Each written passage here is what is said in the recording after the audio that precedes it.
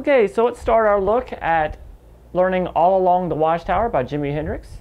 We're actually going to be learning this in standard tuning for all the guitar players out there who have Floyd Rose system guitars or just don't want to, who play in standard tuning. So this whole lesson and the performance video are all in standard tuning. But if you want to play along with the actual album, you would still play it this same way that we're going to learn it today, but you're going to need to tune your guitar down a half step. All right, so that's just a little note. If you try to play along, you're like, it doesn't sound right. Well, that's why. We're in a different tuning than Hendrix is using on this song, but we're going to learn it in a more, used tuning. All right, so let's start here. We're going to start with a little rhythm figure, and we're going to do the B major bar chord at the 7th fret. Just a full bar at the 7th fret, second finger at the 8th fret on the 3rd string, then your pinky at the 9th fret on the 4th string, and then your 3rd finger at the 9th fret on the 5th string. So that's a standard common bar chord shape. You're going to hit that twice, just 2 downstrokes. Then we're going to move up 2 frets, and you're going to pick up the middle finger to make that major chord shape now a minor chord shape. And you're going to strum that 4 times. So we got. Then back down to that major shape of the B, hit that twice again, and then move that same major shape down to the 5th fret to A major. So we have this all together.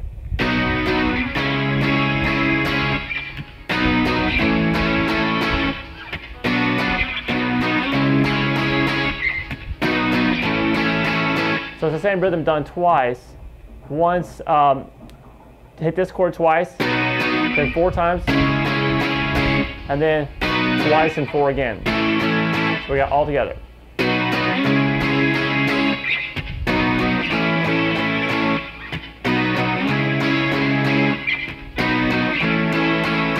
Okay, now we have our the first solo in the song, which is like a little intro solo. And this is going to be on the neck pickup, and it's gonna sound like this.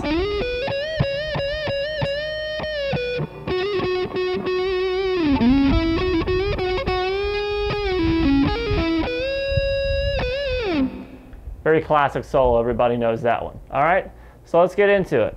We're gonna slide to the 13th fret on the 3rd string with your 2nd finger. You just have to slide from a couple frets down. You don't have to come from way down. Just slide into it. Then 12 and 14 on the 2nd string.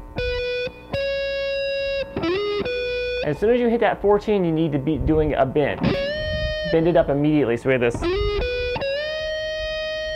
And then you're going to do more bends. You're going to do, I think, 5 bends in all. Just bending that 14th fret up a whole step each time. Now holding that last bend, you're going to pick it and when it's already bent, so it's making it a pre-bend. And you bring it back down to 14 and then pick 12. So we have this all together.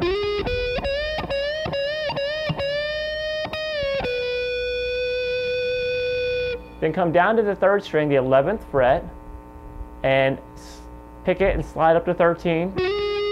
Then come back down to 11 and hit it 3 times. You can see I'm putting vibrato on any kind of notes that I'm holding just to give it a little bit of singing quality. All right, and we're gonna do the second half of the solo here.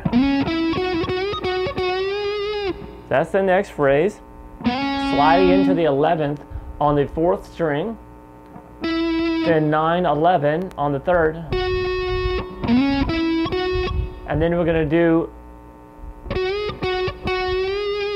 that was a bend up, whole step bend, back down, picking 11 flat, and then bend again. Holding that last bend, once again we're going to pick it and do a release. Then down to 7. And then down to 9 on the 4th string. So all together, let's do that slow.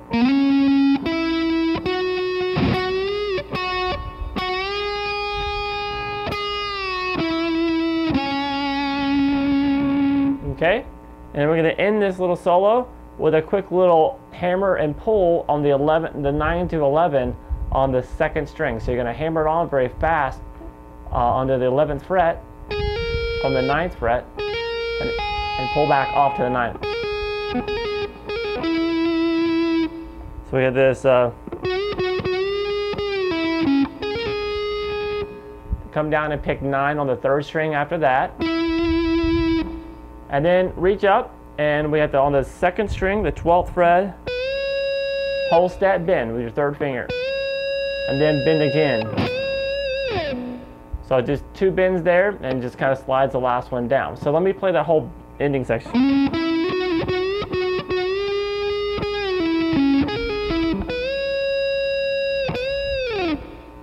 All right, let's play the whole solo real slow.